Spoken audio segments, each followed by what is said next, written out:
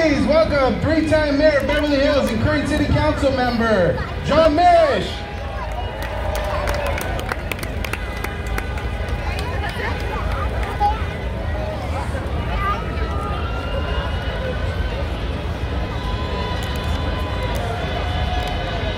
Professor Henry Louis Gates Jr. has said one of the streams under the floorboards of Western culture is anti-Semitism. When people need it, they just dig it up. We don't want to repeat it, and we do over and over again. Anti-Semitism is just a pseudo-scientific way to describe Jew hatred, an age-old form of racism. This is a council member for Beverly Hills. The zeta of racism. Jew hatred is a pathological disease, a virus which continually mutates, which has continually mutated over thousands of years. Jew hatred is a virus for which there is no Pfizer, Moderna, or even Johnson & Johnson inoculation. Redemption in Christ. We're now just coming out that sets you free. One of the worst global pandemics in history. Another virus grows among us, ever mutating, ever raging, spreading virally on social media. Jew hatred is alive and well in 2021 in Southern California, in America, and across the world. One of the most virulent and insidious mutations of this virus is the raging and irrational hate towards Jews using Israel as a pretext. Social media has become like a petri dish for the ever-new strains of the virus of Jew hatred. Sadly, in 2021, a Venn diagram of Jew hatred and Israel hatred would be more a matter of concentric circles than a figure eight or an infinity sign. Beverly Hills, my city, is one of the only Jewish majority cities outside of Israel.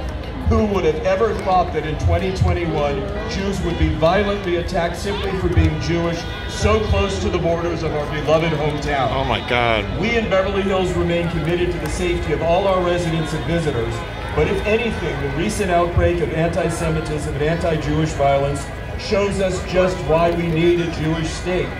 It makes me profoundly sad, but at the same time, grateful for a Jewish country in our ancestral homeland where we are the indigenous people, a people whose history is defined by never forgetting who we are and where we come from. Others may attempt to gaslight us and the world as people have done for millennia. Tragically, some of these people may be our friends, neighbors, and even family.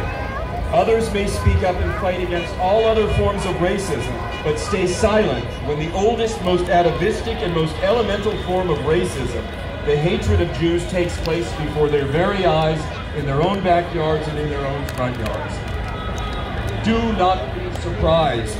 Yes, we need to continue trying to vaccinate people against the virus of Jew hatred. We must not give up trying to cure it. But ultimately, we need to protect ourselves against its effects, both the intended effects and the side effects.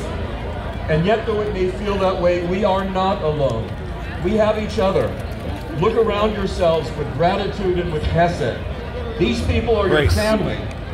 And we have Israel, our imperfect but beautiful spiritual and ancestral home, where we come from, where we are the indigenous people, and where we can, Baruch Hashem, go back whenever we want to, whenever we need to.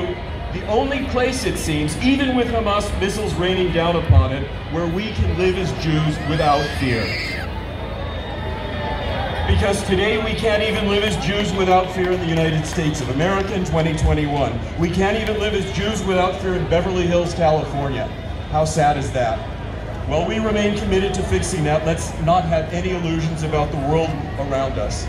Pastor Martin Niemöller once wrote a famous poem about he and the others did not speak out when the Nazis came for different groups, including the Jews, and that by the time they came for him, there was no one left to speak out. I'd like to leave you with an updated version of Niemöller's poem from a Jewish perspective. First they came for the socialists, and I did not speak out, because I was not a socialist.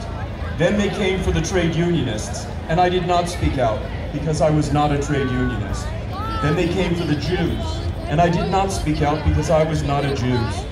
And the Jews realized that because you did not speak out, they had to speak up for themselves. Because you did not act, they had to act for themselves.